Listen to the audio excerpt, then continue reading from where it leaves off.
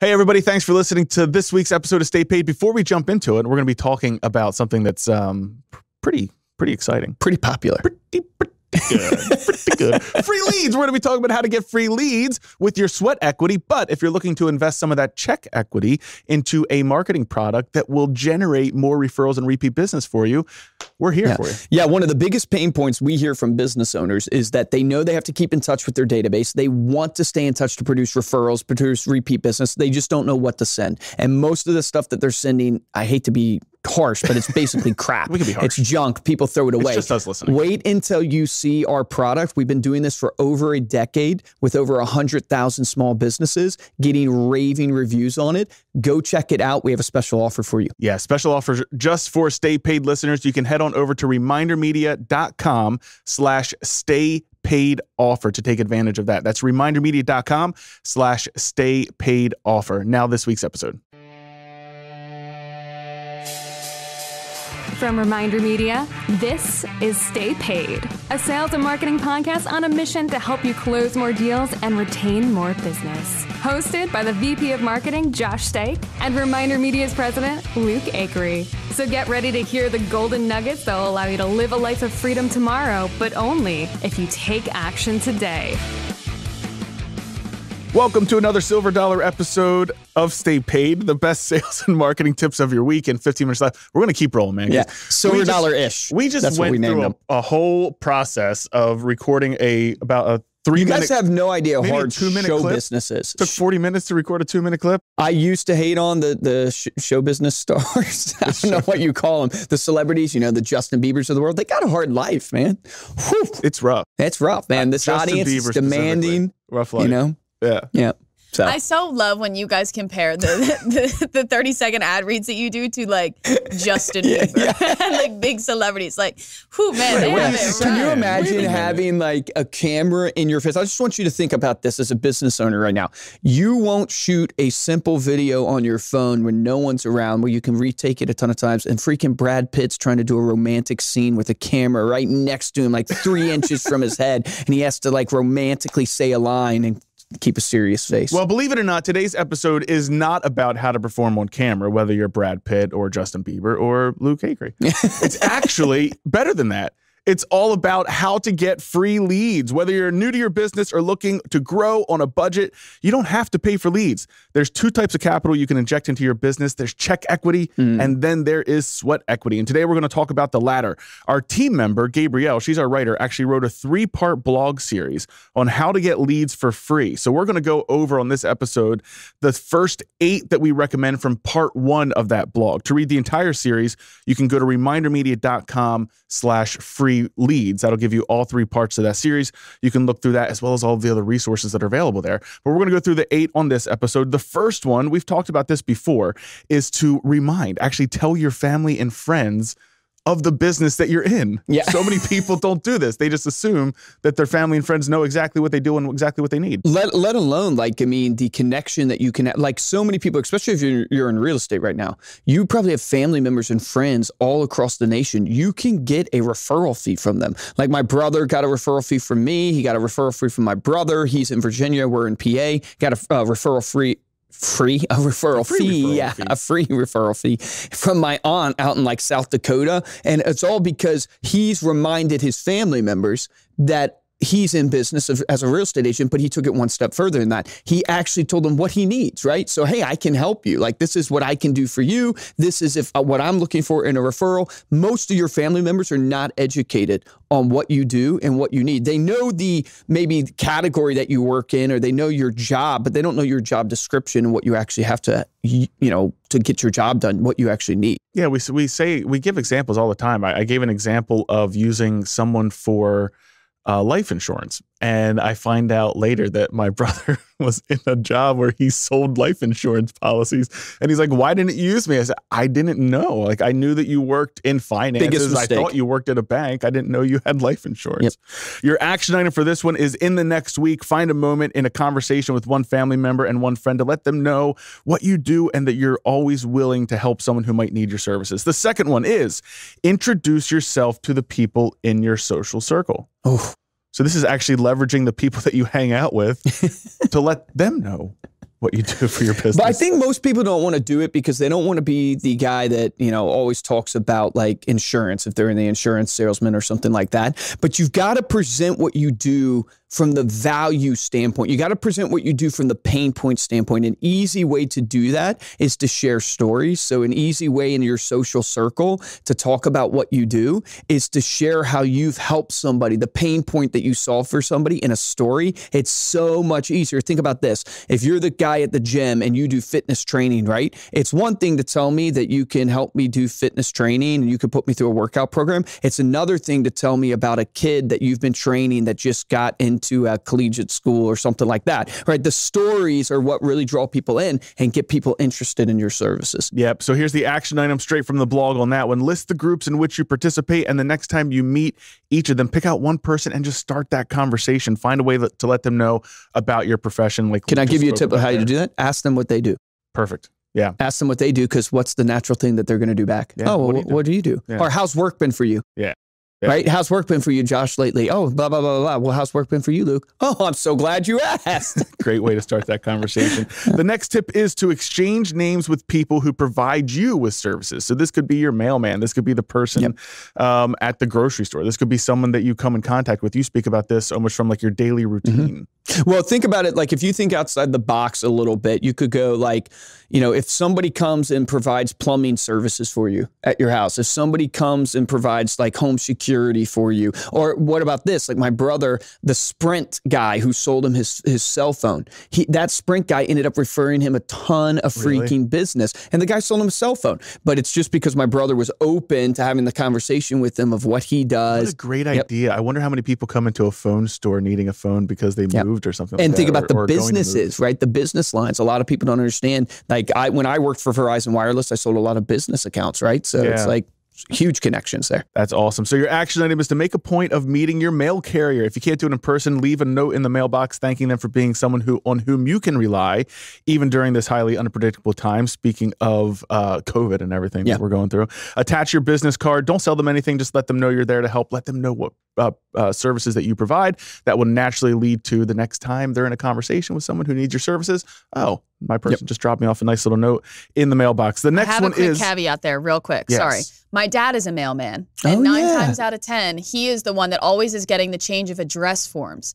So if you want to keep that in mind as a real estate agent, those people are great to, connect with and network with because they're consistently getting those forms. I knew that your dad was a mail carrier. Shout out to Chris. That's such a cool trivia fact. Yeah. I've never known a mailman. Can I meet your dad? Yeah, sure. All right. Our next tip is to reach out to past clients. Yes. This is the one that's so obvious, but so few people do it. It's really weird. It's like, I think it's because you feel like there's nothing that you have for them anymore. From a value standpoint, you feel like you've gotten them through the transaction, you serviced them, and now they're a past client. So it's not like you're trying to not touch base with them, but you just don't have anything to offer them. That's the biggest thing I hear is like, what would I say?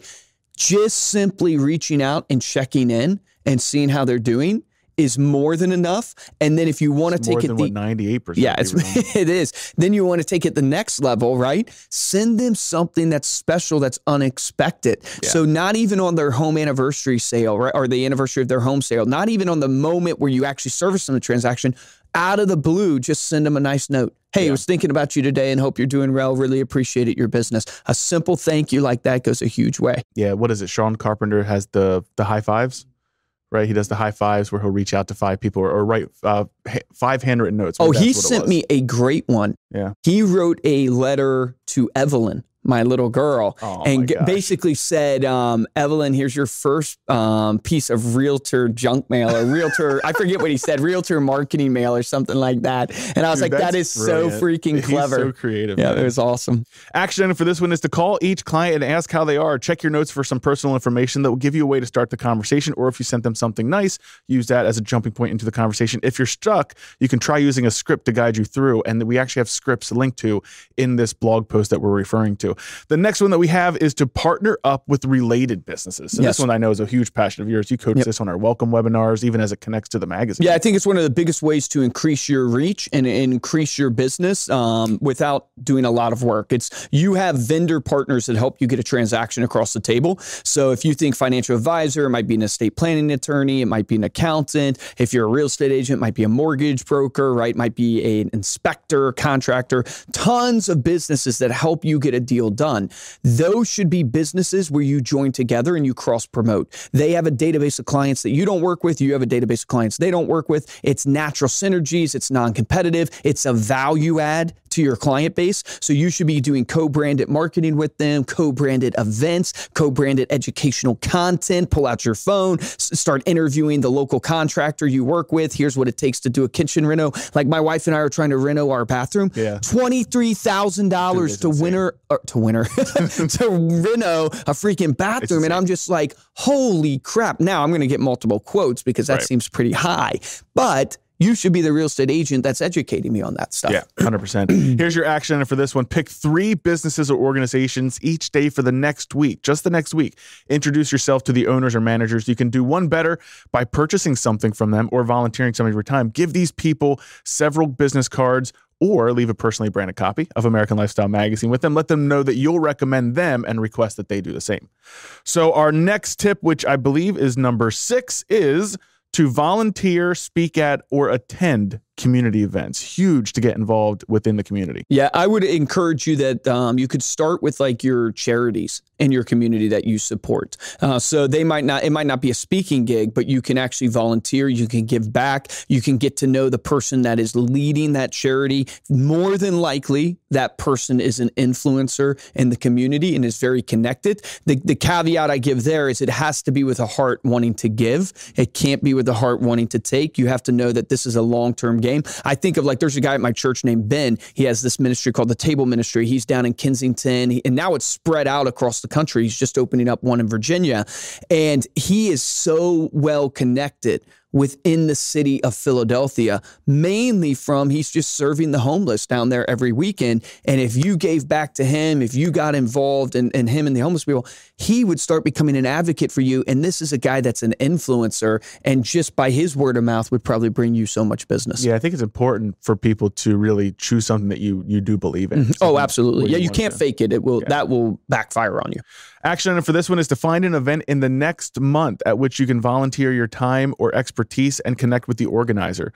One tip is not to overlook your local chamber of commerce. There's an opportunity there. Yeah. Most will routinely host speakers, so this would be on the speaking side, who can contribute to the success of local businesses, and your knowledge of the market and what attracts people to an area will be quite valuable.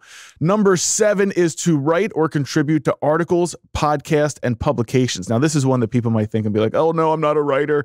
But you don't have to. You don't have to just do the writing. You can also get interviewed on podcasts or contribute to publications with your expertise in your business. We've had listeners reach out to us to be interviewed on our podcast, right? Will Penny was an avid listener, and then he reached out to be interviewed. I mean, the guy does over 200 plus transactions a year as a real estate agent, and he's gone on to be interviewed on multiple podcasts. It's a brand credibility, right? It builds your credibility as a brand. People just like to see that you've been interviewed. It naturally makes you look like $1 million. And then on top of all that, all the connections. We're now connected to Will and talking to him in a bigger way. Yeah. Well, the other thing you can do is you don't have to write articles, but if you connect with websites that are providing content in your area of expertise, let them know your resume, right? What you've actually accomplished, and then say, I'm always available for a quote. If you're writing a story and you need an expert opinion, put me on your list to reach out for quotes. That's great for the radio stations in your area, the local news stations. It's great. Yeah.